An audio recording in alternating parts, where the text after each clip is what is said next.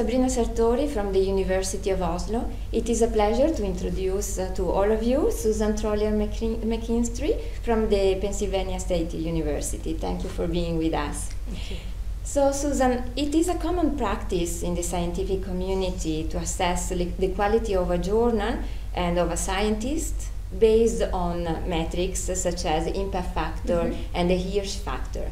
So, in your view, what are the pros and cons of such indicators of scientific productivity?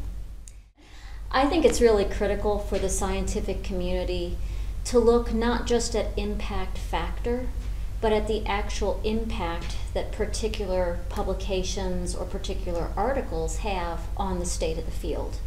Have they really advanced the state of the field? Have they made a change relative to our previous knowledge of the literature? I think impact factor is one imperfect way of assessing that. So, papers which tell complete stories so that you can understand from a single paper what was done and what the implications of that were is much more valuable than many incremental publications in a field. I think the race to publish can lead to judgments that maybe if you had taken time and collected a little more data would have provided a much more complete story. The reality is once a paper's in the literature, I can guarantee you that my students will find it.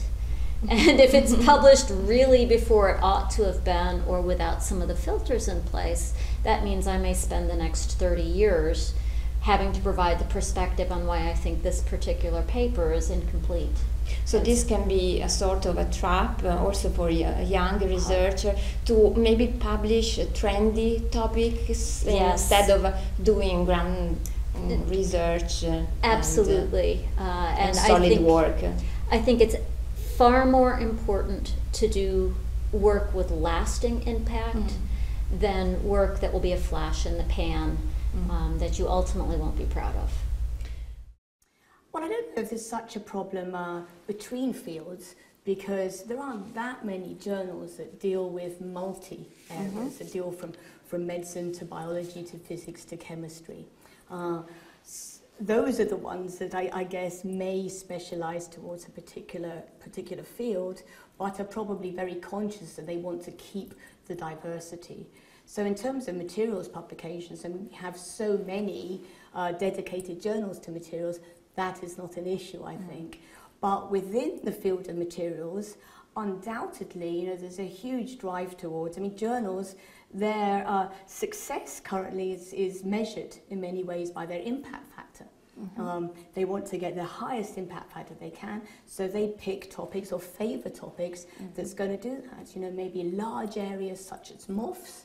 If you have a good paper in that area, it can get hundreds of citations. The same with things like perovskites, which is a particularly hot topic at the moment.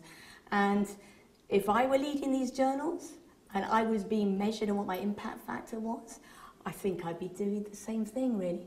But undoubtedly, it is limiting the variety of science that's being published. And if we're looking for emerging areas, this is not going to help publication of those. It's not going to help us identify what the next topics are. Maybe we need to find another way to evaluate the quality of research and not only have the index factor, for instance. Absolutely. Yeah. This depends on which journals you talk about. There are certain journals that are highly influential because they have what's called so-called high impact factors, and we tend to look at them more than at others. And they definitely in part steer science rather than being steered by science, and that's a problem. Then there's the vast majority of journals that will be less steered by science, by pure science, because of the existence of fashion. Also in science we have fashion. If you do brilliant work and you want to publish it in a high quality journal, but it is completely out of fashion, it's something that people may consider old-fashioned, it will be very hard to publish. The publishing business is problematic because it has become too influential and not necessarily by their own choice. I will quote the former editor of Nature. John Maddox was for, I think, over a decade editor of Nature, and he once came to the Weizmann and he gave a talk.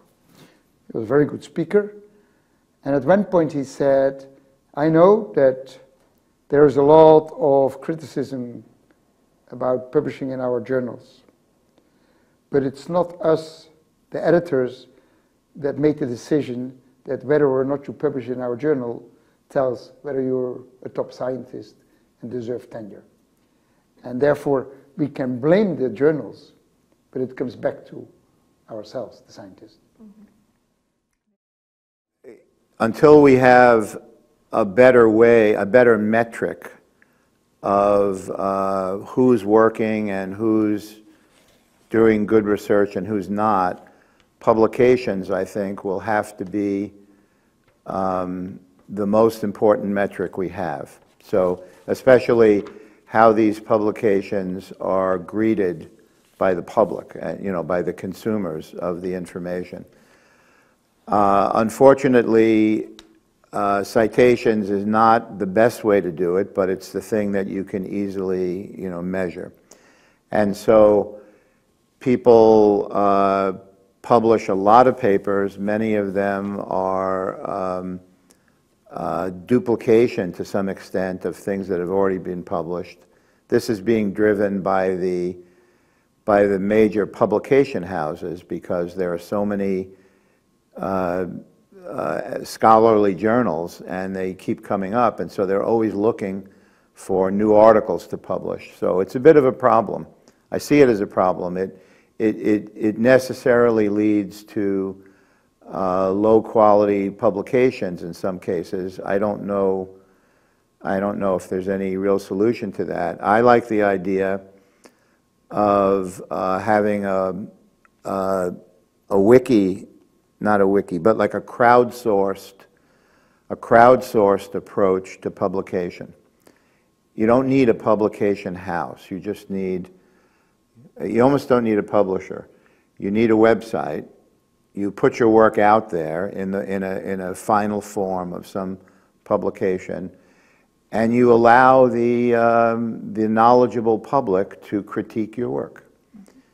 And then you could have some some overseeing board who looks at the critiques and decides whether whether this paper has gotten a fair review or enough of a review to merit staying on the website and being now called a publication, or being removed or put someplace else. But it's very hard to get reviewers the way we currently do it. And even some top journals only have one reviewer for an article. That leads to a very one-sided situation. If publications were crowdsourced and the people that were really interested in that subject could comment on it, if you had enough of those reviews, you would eventually come to the correct conclusion about the value of a paper. Mm-hmm. I think we have too many publications, and we need a better metric so that we don't keep driving publications and creating more journals. We need a better way of judging the quality of somebody's work. And continuing about publications, because of the different number of citations per paper in different fields, editors seem to be under pressure to move to the fields with larger numbers. For example, a biology-oriented paper, in average, has 6 times more citations than a paper in the field of materials. How can we stop citation number-driven drift of journals away from the field of materials?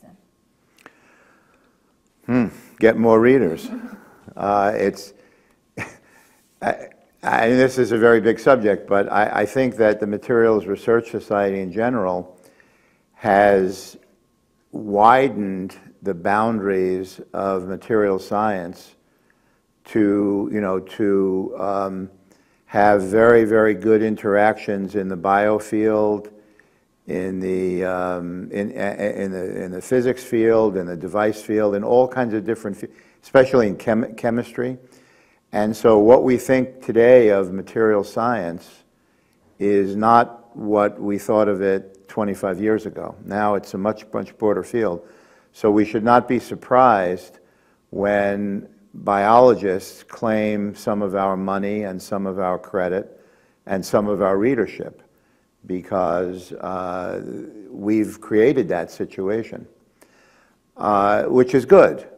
But I think that you then can't complain that that the publishers are preferentially publishing the bio papers because that's where the money is, and that's where the readership is. We have to continually be publishing articles that will capture the attention of a large number of readers. And if we had fewer journals, then the public would be less fractal, the reading public would be less divided among the journals, and then publishers could make money. And we wouldn't have this argument. Yeah. It's too dilute. It's too diluted, I think. Yeah.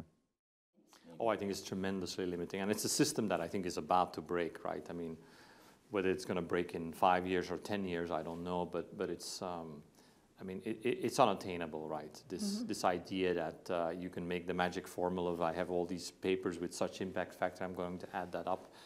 And I think it's probably a reflection of that, you know, institutions, whether it's academic institutions or government agencies, are starting to have a hard time with the field because it's so broad and how to evaluate it, right? You know, when everybody was a metallurgist or everybody was a polymer chemist, people knew the field, they knew what was good, what was not so good. The field is now so broad that I think, unfortunately, people have retreated to these numerical measures that have very little to do with the quality of the impact, right? And we see it in our students all the time, right? They go like, I want to publish there. And I go like, well, that's not the right journal. Yeah, but it has a higher impact factor. And I think it's really limiting. I think it also means that I think journals, like you say, sometimes look at papers. And if you think about it, right, for a journal, it's now better to accept a paper in an established field, because if the field is big, it will get a lot of citations, whereas, you know, what's going to happen with this person who comes with the new thing, right? I'm sure that the editors look at that and like, you know, that might be good, but who's going to cite this? It's a totally new field, but you're going to miss the paper that sets totally new directions, right? And people have occasionally looked at this, right? There are some papers that have made tremendous impact are called sleeper papers, right? They sit around for 5 or 10 years, and then suddenly everybody realizes their value. But by the way, that would have counted 0 in the impact factor, right? Because the impact factor is based on 2 years. It's a ludicrous idea. And one can ask how much this sort of pure paper publishing, how long that's going to be our main product, right? I think what in the end is going to do us in is the young people, right? The young people will come up with new channels of distributing information.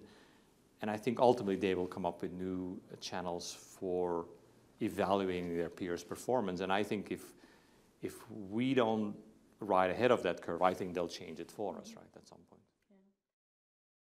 So I think it's all of our responsibilities as scientists to read papers critically and not to presume that what we read is perfectly understood, is perfectly interpreted. And so I think we all need to read with quality filters on, and that includes both reading as a referee, and it's much more important to the state of the field to ask important questions, have the authors address those important questions so that when the paper, when finally published, has a more lasting value, it will ultimately have more importance if we address those questions early. Yes, it's onerous. It's not always a joy to get the review that says, please think about this, but ultimately, it's better. It produces a better outcome. I think